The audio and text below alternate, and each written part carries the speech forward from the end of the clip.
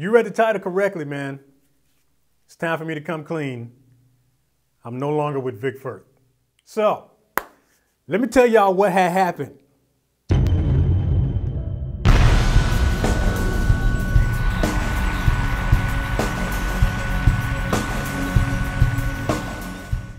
Now, let me first of all just squash any kind of speculation or conspiracy theories or anything like that. There was no animosity, there was no hard feelings, there was nothing like that. I ended up leaving VIC FIRTH after lots and lots of thought and contemplation and second guessing and all that kind of stuff. I've been with VIC for about 5 years, 5 or 6 years. So it took me a long bit to finally come to the decision. But it was a personal decision, and I feel good about it. Change is good.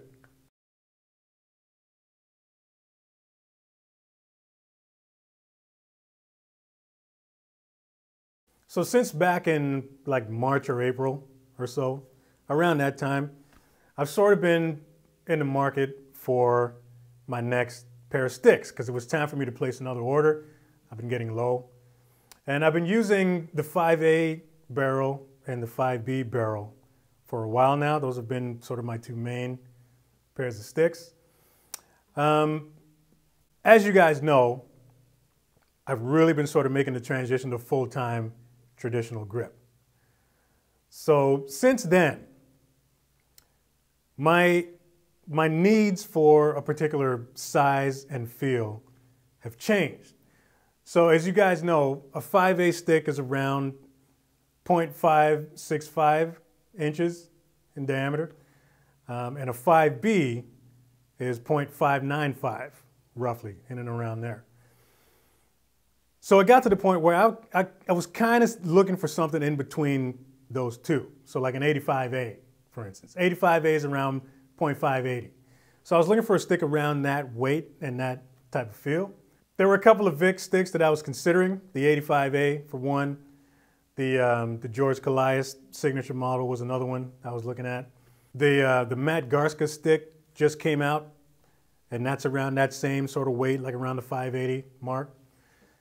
But I wasn't too particularly excited about any of those sticks, to be honest with you. So, you know, I just kept using what I was using and making do. And then one particular day, something very significant happened, changed the whole game for me. Now, you guys remember a couple of months ago, I went to D'Addario to pick up that red hydraulic head. Remember that day? Well, while I was there, I was talking to my friend Larry. He had some sticks on his desk. And I didn't even really tell him I was looking for anything at the time. He just handed me a couple of pairs of sticks. And as soon as I took this one particular stick out of the sleeve, was love at first stick.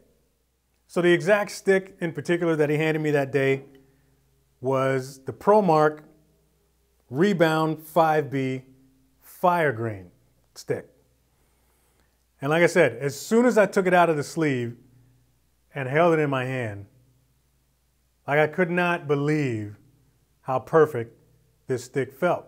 So he just said, check these sticks out and just play with them for a little bit and see what you think.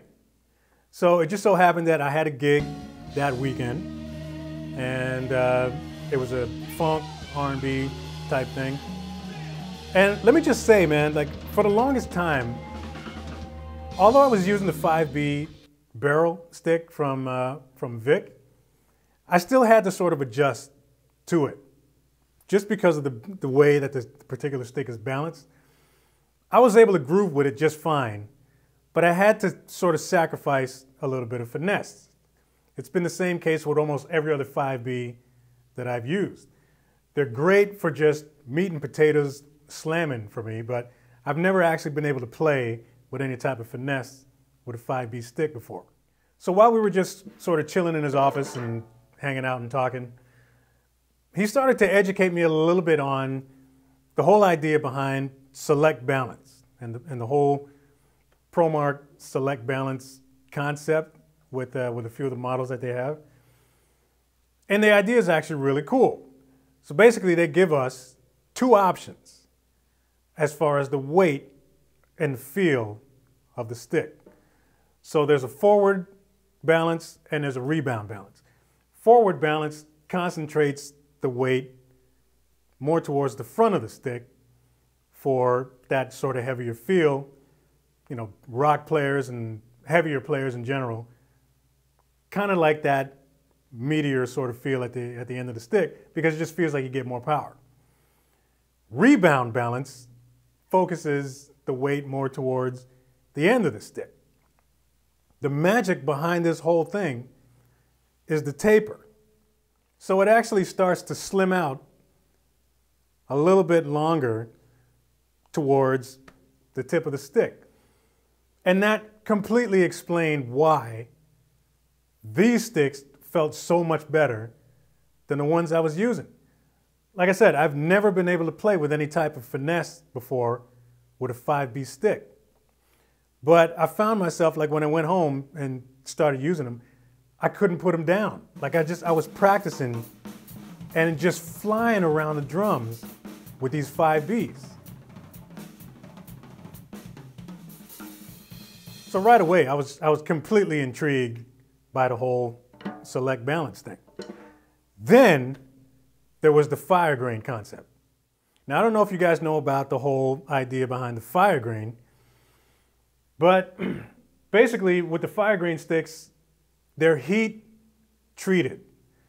So the same process that they put through baseball bats, axe handles, things like that. These things are sort of bathed in fire. They go through this tunnel, this sort of blue flame fire tunnel, and it heat treats the wood and makes it a little bit stronger. Now let me show you these sticks. These are the exact same ones that I was given back at the end of June. It's now September. I've been using these almost every day. These and the 5As.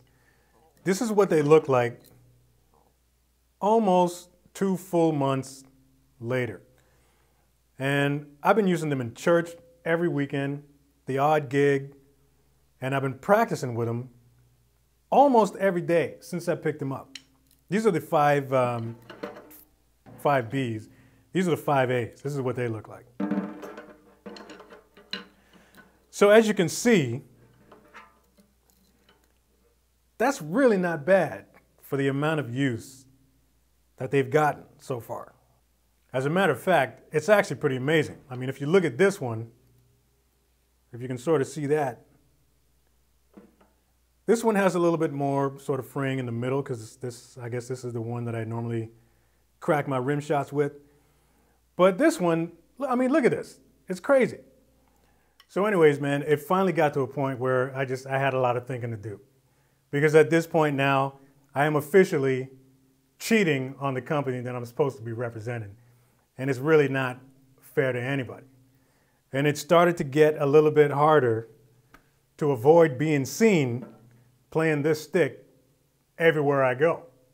So I came to the point where it's like, all right, I'm just gonna rip off the Band-Aid, email FIRTH, thank them sincerely for the opportunity to be part of their roster for the last 5 or 6 years or so, and just cut ties. I just cut the ties with them. So as of about a week and a couple of days ago, I am officially with ProMark. And I tell you what, I could not be more excited about it. I have a really, really super relationship with the Dario Canada up here. And I'm looking forward to further developing a relationship with the main office in the US. And yeah, man, they're excited. I'm excited. Change is good. Change is good. Change is inspiring. And switching to ProMark is the inspiration that I needed. So you can definitely look forward to some feature product videos in the future on their fire grain stuff, their active grip sticks, or some that I'm using as well. Those are really cool. I have a wide assortment of ProMark products here that I'm excited to tell you about. Click that link in the description box. There's a couple of links I'm going to actually leave in there. Videos you can check out more about the company and find out what they're doing. innovation is really important to D'Addario in general. These guys are doing things with sticks that nobody else is doing right now. So that's it, man. That's the whole story. Shout out to D'Addario. Shout out to ProMark. Shout out to Vic Firth. Thanks for watching this video. Like, subscribe. See you in the next one.